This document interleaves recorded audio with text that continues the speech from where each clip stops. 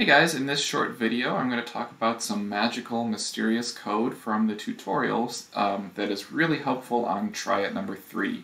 Now this video was inspired by two students who stopped by my Zoom session this morning, and they basically had the question of why does this code from the tutorials work, which I think is a very fair question. So I'm going to kind of go over that real briefly, and hopefully in the next 3 or 4 minutes you're going to feel pretty confident about why this code works and why it should work.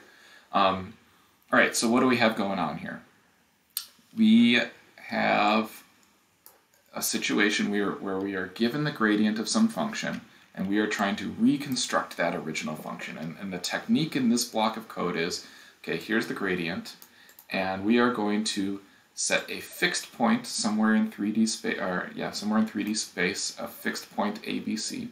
Now, we're also going to set a variable point where we're imagining that this capital XYZ represents any point you want in 3D space.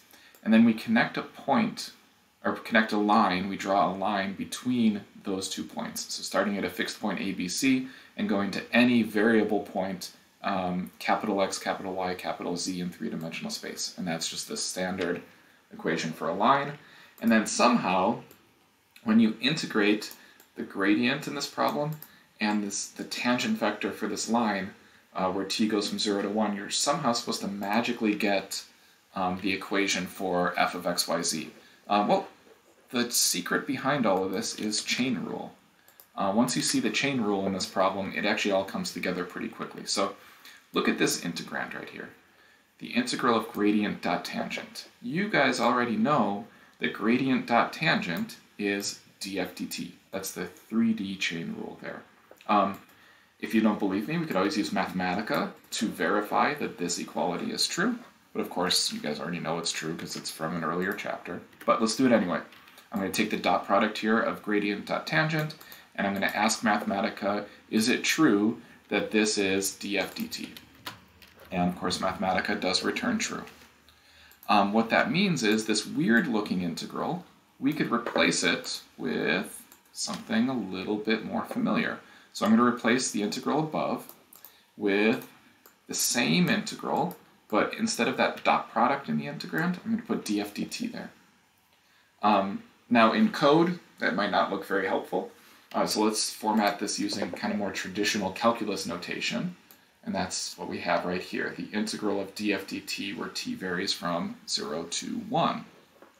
Now, you guys are all Calculus BC experts, right? You guys all did very well in the Calc BC exam, so you know what the integral of a derivative is.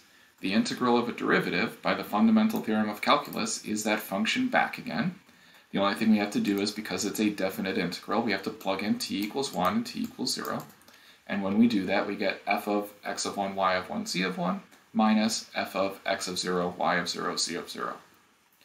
Now, what you have to remember is that this x of 1, y of 1, z of 1, and this x of 0, y of 0, z of 0, we know what those equal because we picked the line connecting the fixed point and the variable point at the beginning of this setup. So you could have Mathematica do the work, but you already know what those are going to equal. So let's run this. F of x of 1, y of 1, z of 1 is f of capital X, Y, Z. Our f of x, y, z evaluated at any point in 3D space, and our f of x of 0, y of 0, z of 0, well, our line started at the fixed point ABC, so this is some constant f of ABC. So we could plug those results into the analysis that we were doing, and here it is.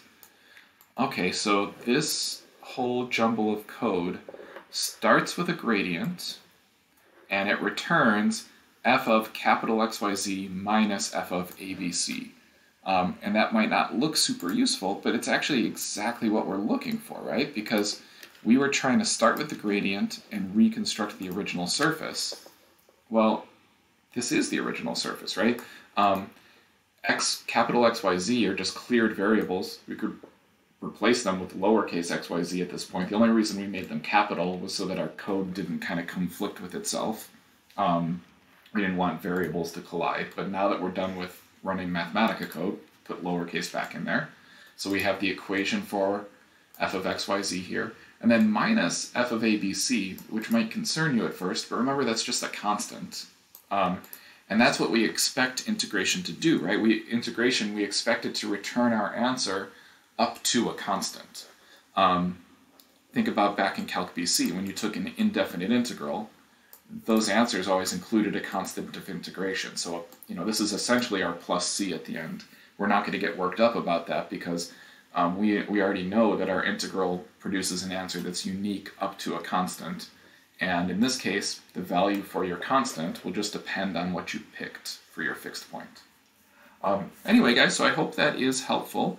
What you can see is this code really does start with the gradient of a function and then returns the original function.